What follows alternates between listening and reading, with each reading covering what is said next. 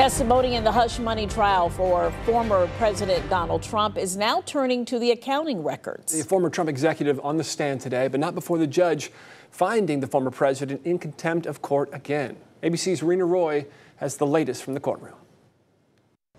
The focus now in Donald Trump's historic criminal trial, the crucial paper trail. Jurors getting a look at emails, handwritten notes, and invoices outlining the alleged scheme in Trump's hush money payment to adult film actress Stormy Daniels. Former Trump Organization controller Jeffrey McConney taking the stand, telling the jury about a meeting he says he had with former Trump CFO Alan Weisselberg back in 2017. He testified they discussed how to reimburse Trump's former lawyer Michael Cohen, who wired the $130,000 payment to Daniels just days before the 2016 election. Some of the money coming from Trump's personal account, McConney testifying that only Trump could sign those checks.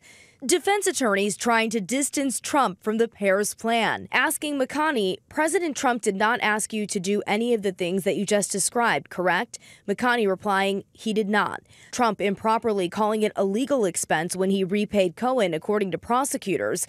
But defense attorneys asking McConney about that classification, who said it may have been categorized that way because of the Trump Organization's, quote, antiquated internal payment system. Prosecutors also calling longtime Trump Organization employee Deborah Tarasoff, a direct report to McConney, who worked as an accountant's payable supervisor when Cohen submitted invoices to be reimbursed in 2017. Trump has pleaded not guilty to charges of falsifying business records and has denied that encounter with Daniels. The judge also finding Trump in contempt of court for the 10th time after he violated the limited gag order in the case by commenting about the jury in a recent interview.